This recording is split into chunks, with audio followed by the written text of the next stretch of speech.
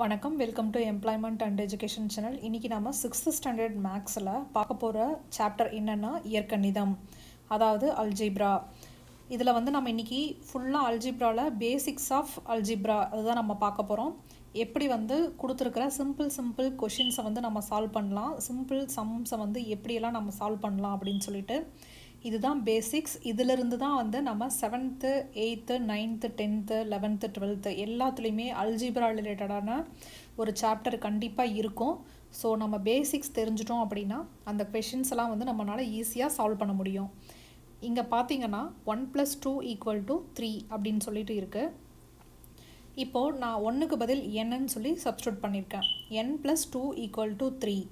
So இப்போ என்னோட value என்னவா இருந்ததுன்னா நம்மளுக்கு 3 வரும். 1 இருந்தால் வந்து நம்மளுக்கு ஆன்சர் வந்து 3ன்னு சொல்லிட்டு வரும். ஸோ இப்போது என்ன வந்து என்னன்னு சொல்லலாம் அப்படின்னா ஒரு வேரியபிள், அதாவது ஒரு மாறி அப்படின்னு சொல்லி தமிழில் சொல்லலாம். இந்த மாதிரி நம்மளுக்கு கேள்விகளில் 2 வேல்யூ கொடுத்துருவாங்க, அதிலிருந்து ஒரு வேரியபிளோட வேல்யூவை நம்மளுக்கு கண்டுபிடிக்க சொல்லுவாங்க. இதுதான் இயற்கணிதத்தில் நம்மளுக்கு கேட்கக்கூடிய கேள்விகள். ஸோ இந்த என்னோட வேல்யூ வந்து மாறிட்டே இருக்கும். நம்மளுக்கு கொடுத்துருக்கிற கேள்விகள்லேருந்து கொடுத்துருக்கிற ஆன்சர்லேருந்து நம்மளை ஒரு வேரியபிள் கண்டுபிடிக்க சொன்னாங்க அப்படின்னா அதனோட வேல்யூ வந்து ஒரு ரியல் எண்கள், அதாவது மாறிக்கிட்டே இருக்கும். 1 2 3 அப்படின்னு சொல்லிட்டு இதுதான் வந்து இயற்கணிதத்தில் பேசிக்ஸ். இதில் 1 + 2 = 3, n + 2 = 3 அப்படின்னு சொல்லிட்டு இருக்கு இல்லையா, இது எல்லாமே வந்து நம்ம என்னன்னு சொல்லலாம்னா ஒரு ஈக்குவேஷன், ஒரு சமன்பாடு அப்படின்னு சொல்லலாம். இதுதான் வந்து ஒரு சமன்பாடு. நம்மளுக்கு கொடுத்துருக்கிற கேள்விகள்லேருந்து இந்த மாதிரி ஒரு சமன்பாடு, இந்த மாதிரி ஒரு ஈக்குவேஷன் வந்து நம்ம அமைச்சா மட்டும்தான் ABCD அப்படிங்கிற பல மாறிகள் வந்து நம்மளுக்கு கேட்கும்போது அதை வந்து சால்வ் பண்ணுறதுக்கு நம்மளுக்கு ஈஸியாக இருக்கும். இப்போ ஃபார் எக்ஸாம்பிள் பார்த்தீங்க அப்படின்னா, ஓகே நம்ம அம்மா வந்து கடைக்கு போகிறாங்க, கடையில் வந்து நம்மளுக்காக ஒரு 5 பென்சில் வாங்கிட்டு வராங்க. அதில் 2 பென்சில் வந்து நம்மக்கிட்ட கொடுத்துட்றாங்க எடுத்துகிட்டு போக சொல்லிட்டு. திருப்பி அம்மா கிட்ட நம்ம யோசிப்போம் எவ்வளோ பென்சில் அம்மா கிட்ட இருக்குது அப்படின்னு சொல்லிட்டு. மிச்சம் இருக்கிற பென்சில் எவ்வளோ, அதுதான் வந்து n. ஸோ அந்த வேல்யூவை தான் வந்து நம்ம கண்டுபிடிக்கணும். ஸோ அந்த வேல்யூ வந்து இப்போ நம்மளுக்கு 5 பென்சில் அப்படி இருக்கிறங்காட்டிக்கு நம்மளால் கையை வச்சே வந்து கண்டுபிடிச்சிடலாம். அது 5 பென்சில் நம்மளுக்கு கொடுத்துருந்தாங்க, வாங்கியிருந்தாங்க, 2 பென்சில் கொடுத்துட்டாங்க, மிச்சம் இருக்கிறது 3 அப்படின்னு சொல்லிட்டு. பெரிய கணக்குகள் வரும்போது, பெரிய நம்பர்ஸ் வந்து நம்ம அந்த கேள்விகளில் யூஸ் பண்ணும்போது அதை நம்ம கண்டுபிடிக்கணும் அப்படின்னா அதுக்கு தான் வந்து இயற்கணிதம் வந்து யூஸ் ஆகும். ஸோ அதே போல் இப்போ பார்த்தீங்கன்னா n × 10 = 100 அப்படின்னு சொல்லிட்டு இருக்குது. ஸோ இப்போது 100 வரணும் அப்படின்னா என்னோட வேல்யூ என்னவா இருந்துச்சு அப்படின்னா நம்மளுக்கு கிடைக்கக்கூடிய வேல்யூ வந்து 100 இருக்கும், 10 அப்படின்னு சொல்லிட்டு. ஸோ இந்த மாறிகள் வந்து n x y அப்படிங்கிறது வந்து என்ன வேரியபிளாக வேணாலும் இருக்கலாம். நம்ம n x y ABC இதுதான் வச்சுக்கணும் அப்படிங்கிற எந்த ஒரு கட்டுப்பாடும் கிடையாது. ஸோ இது ரிலேட்டடான ஒரு சில கேள்விகள் வந்து இனிமேல் இப்போ நம்ம பார்ப்போம். அடுத்த ஒரு கேள்வி என்னன்னா, தங்கை நிலாவின் வயதை காட்டிலும் 3 வயது பெரியவன் மதி. நிலாவின் வயது நமக்கு தெரியும் எனில் மதியின் வயதை காண முடியுமா அப்படின்னு சொல்லி கேட்டிருக்காங்க. இப்போ தங்கை நிலாவின் வயது எவ்வளோ, மதியின் வயது அந்த பெரியவன் மதியின் வயதை விட 3 வயது கம்மி. ஸோ மதியோட வயது வந்து அதிகம், அவனோட வயது வந்து 3 வயது அதிகம் அப்படின்னு சொல்லியிருக்காங்க. அதனால தான் வந்து நான் இங்கே லெஸ் தென் சிம்பிள் போட்டிருக்கேன். இந்த லெஸ் தென் சிம்பிள் வந்து நிலாவோட வயது வந்து மதியின் வயதை விட 3 வயது கம்மி அப்படின்னு சொன்னாங்காட்டிக்கு. ஸோ இப்போ நிலாவோட வயது வந்து நமக்கு தெரியும் எனில் அப்படின்னு சொல்லியிருக்காங்க. எனில் மதியின் வயதை காண்க அப்படின்னு சொல்லி கேட்டிருக்காங்க. இப்போ நம்ம நிலாவோட வயசு என்னன்னு வச்சுக்கலாம்.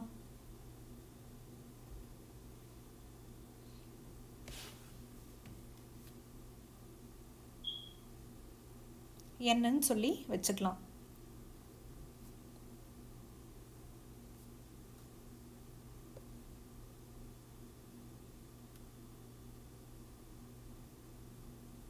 இப்போது நிலாவோட வயசு வந்து 4 அப்படின்னு நம்ம வச்சுக்கிட்டோம் அப்படின்னா, இதை நான் ஜஸ்ட் எக்ஸாம்பிளுக்காக சொல்கிறேன். அப்போ மதியோட வயது எவ்வளோ இருக்கும் அப்படின்னா, மதியோட வயது நிலாவோட வயதை காட்டிலும் 3 வயசு அதிகம்னு சொல்லியிருக்காங்க. அதனால தான் நான் n + 3 = 4 + 3 = 7 அப்படின்னு சொல்லி வச்சுருக்கேன். இன்கேஸ் நிலாவோட வயது வந்து 8 வயசு அப்படின்னா n+3 8+3 = 11. இதுதான் வந்து மதியின் வயது.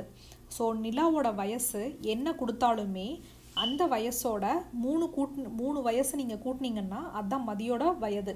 இதுதான் வந்து அந்த கேள்வியில் சொல்லியிருக்காங்க.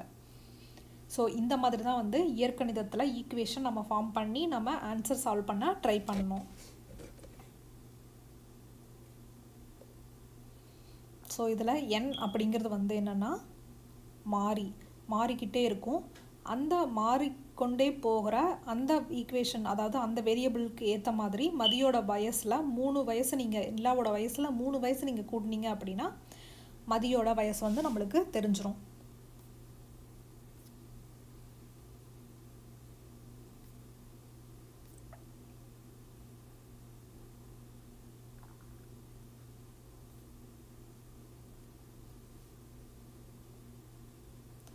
நெக்ஸ்ட் வந்து இயற்கணித கூற்றுகளை அமைத்தல். இயற்கணித கூற்றுகளை அமைத்தல் அப்படின்னா ஒன்றும் இல்லை, நம்ம ஈக்குவேஷன் எப்படி இயற்கணிதத்தில் ஃபார்ம் பண்ணுறது அப்படிங்கிறதான் வந்து இதில் அப்படி சொல்லியிருக்காங்க.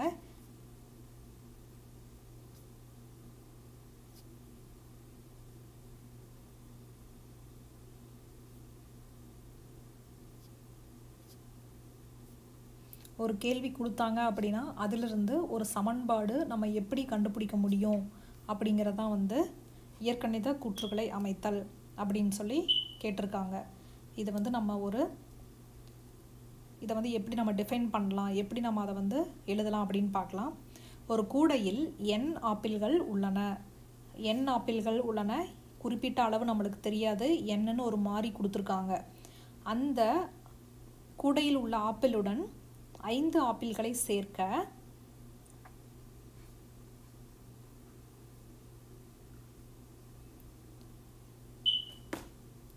கூடையில் மொத்தம் எத்தனை ஆப்பிள்கள் உள்ளன அப்படின்னு சொல்லி கேட்டிருக்காங்க. இப்போ கூடையில் வந்து n ஆப்பிள்கள் இருக்கு. ஸோ அதோட 5 ஆப்பிளை வந்து ஆட் பண்ணுறாங்க. அப்படி ஆட் பண்ணாங்க அப்படின்னா கூடையில் எவ்வளோ ஆப்பிள் இருக்கும்? நம்மளுக்கு ஆல்ரெடி கூடையில் இருக்கிற ஆப்பிள் வந்து n, அதோட +5 5 ஆப்பிளை நம்ம ஆட் பண்ணோம்னா அதுதான் வந்து கூடையில் இருக்கிற மொத்த ஆப்பிள்கள். இதுதான் வந்து இயற்கணித கூற்று. இதை வந்து நம்ம இயற்கணித சமன்பாடு அப்படின்னு சொல்லலாம். இங்கிலீஷில் இதை வந்து ஈக்குவேஷன் வந்து நம்ம ஃபார்ம் பண்ணுறது அப்படின்னும் சொல்லலாம்.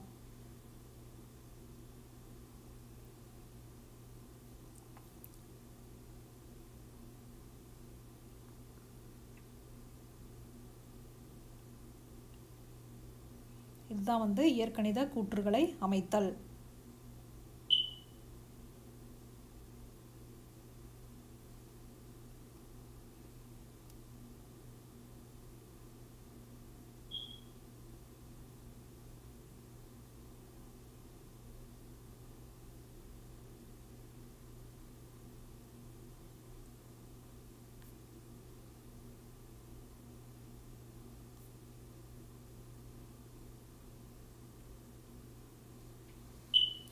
இப்போ ஒரு பஸ்ஸில் வந்து x அளவு வந்து மக்கள் வந்து ட்ராவல் பண்ணிகிட்ருக்காங்க. அதில் வந்து 2 பேர் அடுத்த ஸ்டாப்பில் ஏறுனா வந்து என்ன நம்ம அதை எப்படி எழுதலாம்?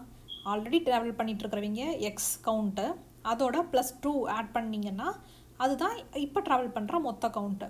இதுவே அதுக்கு அடுத்த ஸ்டாப்பில் இன்னும் 2 பேர் கீழே இறங்குறாங்க. அப்போ இறங்கும்போது நம்ம எப்படி எழுதலாம்? x - 2 அப்படின்னு சொல்லி நம்ம அதை எழுதலாம். இந்த மாதிரி தான் வந்து இயற்கணித கூற்றுகளை, அதாவது இயற்கணித சமன்பாடுகளை வந்து நம்ம ஃபார்ம் பண்ணோம். அதே போல் இப்போது நம்ம கடைக்கு போகிறோம். கடைக்கு போயிட்டு ஒரு 100 கிராம் வந்து ஒரு 100 கிராம் வேண்டாம், ஃபஸ்ட்டு ஒரு n கிராம்ஸ் வந்து நம்ம ஏதோ ஒரு பொருள் வந்து வாங்குகிறோம். அதுக்கப்புறம் ஒரு 100 கிராம் வந்து திருப்பியும் கொடுத்துட்றோம். ஒரு கிலோ வாங்குகிறோம் அப்படின்னா ஒரு 100 கிராம் திருப்பி கொடுத்துறோம். அந்த n - 100 அப்படிங்கிறது வந்து திருப்பி கொடுத்துட்றாங்காட்டிக்கு -100 அப்படின்னு சொல்லி நான் போட்டிருக்கேன். இந்த மாதிரி தான் வந்து நம்ம ஈக்குவேஷன் வந்து நம்ம ஃபார்ம் பண்ண ட்ரை பண்ணோம்.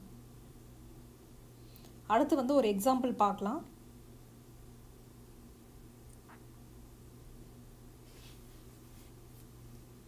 இந்த எக்ஸாம்பிள்ஸ் எல்லாமே வந்து 6th ஸ்டாண்டர்ட் சமச்சீர் புக்கில் இருக்கும். நீங்கள் அந்த புக்கில் பார்த்தீங்கன்னாவே வந்து இதே கேள்விகள் தான் வந்து அதுலேயும் இருக்கும். அகிலன் மற்றும் அதியன் மற்றும் முகிலன் இருவரும் உடன் பிறந்தவர்கள். அதியனின் வயது P. முகிலன் அகிலனின் வயதை விட 5 வயது மூத்தவன் எனில் இயற்கணித கூற்றாக அமைத்து காட்டுக.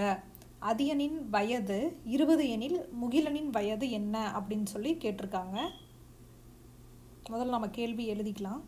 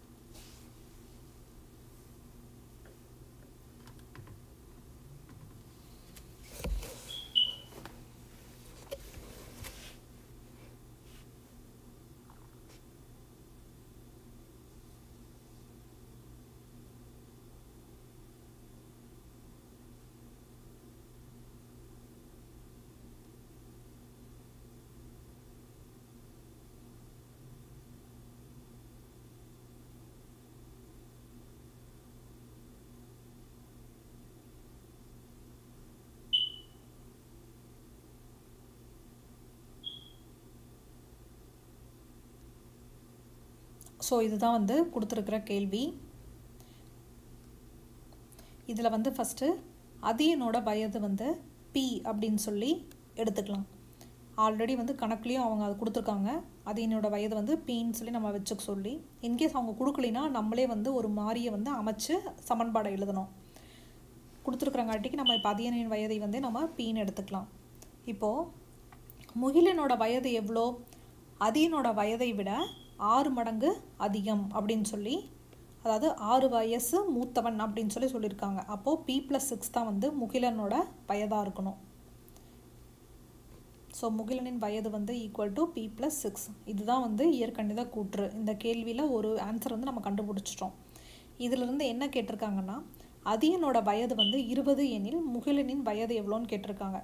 அப்போ அதியனோட வயது, அதாவது அந்த P, அந்த மாறியோட வேல்யூ நம்மளுக்கு கேள்வியில் கொடுத்துருக்காங்க. என்னன்னு சொல்லிட்டு 20 அப்படின்னு சொல்லிட்டு, அப்போது 20 + 6 வந்து யாரோட வயசாக இருக்கும்?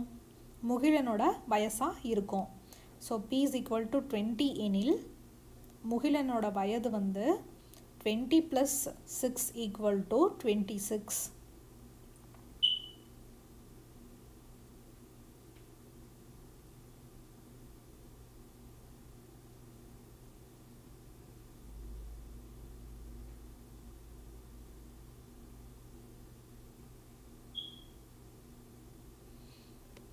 இதுதாங்க வந்து இயற்கணிதத்தில் வந்து எப்படி இயற்கணித கூற்று சமன்பாடு ஃபார்ம் பண்ணி ஒரு மாறியோட வேல்யூவை வந்து நம்ம கண்டுபிடிக்கிறது அப்படிங்கிறதுக்கான சிம்பிள் பர்ஃபெக்ட் எக்ஸாம்பிள்.